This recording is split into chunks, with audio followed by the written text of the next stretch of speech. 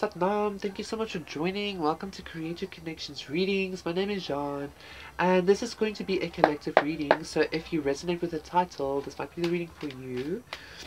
Let's see, let's check it out. What do the cards have to say?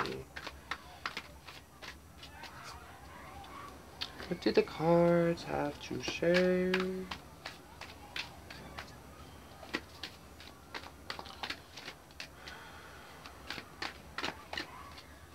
I'm hearing like I'm trying, like, I don't want to say I'm trying to, but like it's almost like I was like searching the energy, like being open, but like then I heard like drawing up a blank.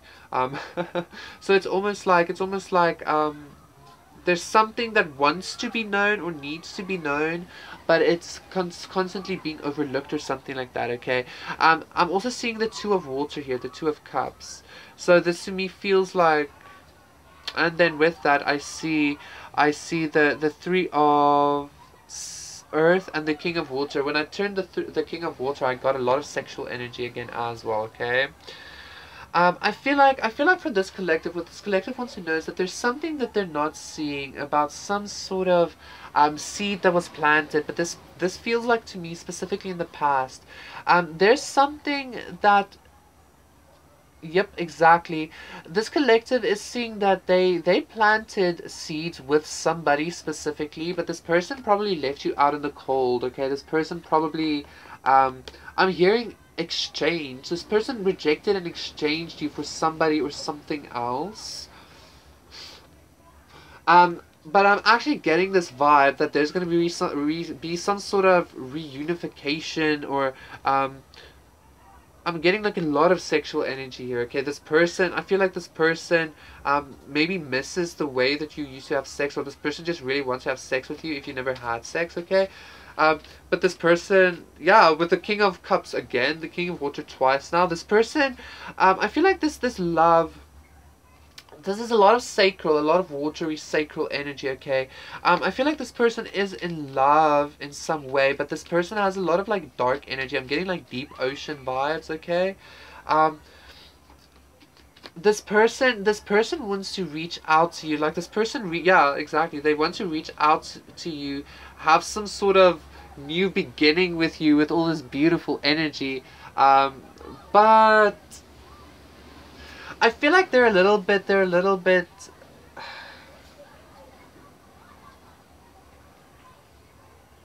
like this is not new energy. This is the same fucking energy of the past wanting to reach out, and I even want to hear like say apologize, blah blah. Yeah, see, conflict, drama, leave us alone. Oh my god.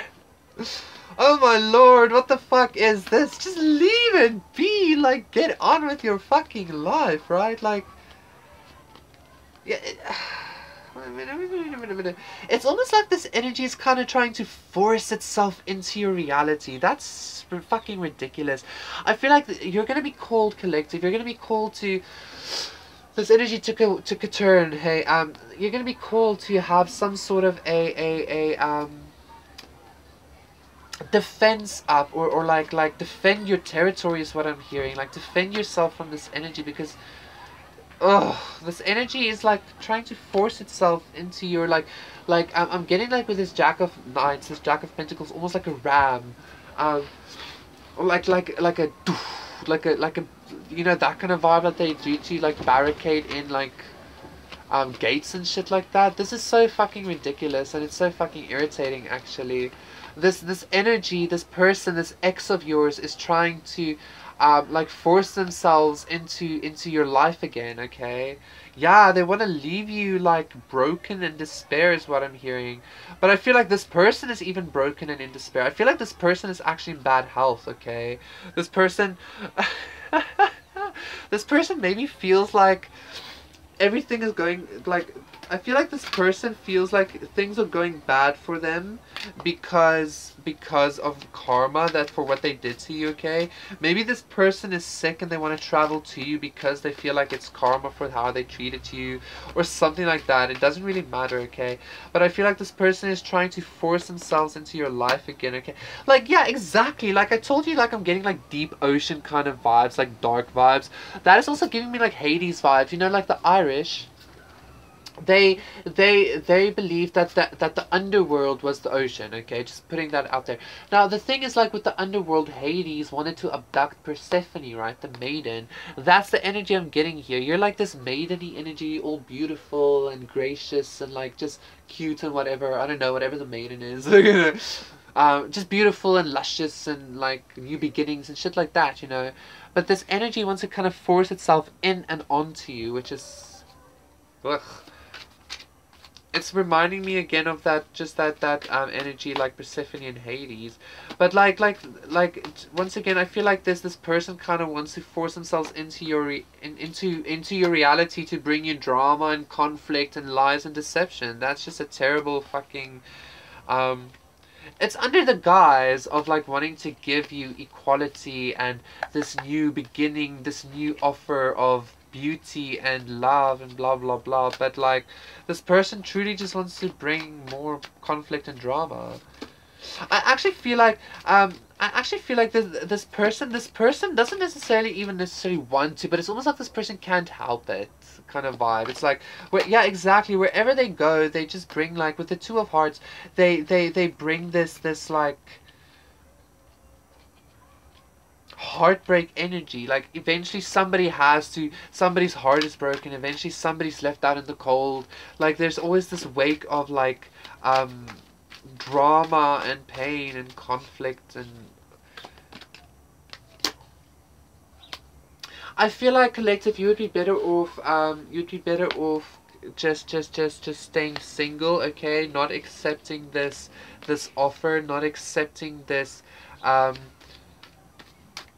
person trying to force themselves into your life again, like exactly, because they're gonna leave you with and in this energy. um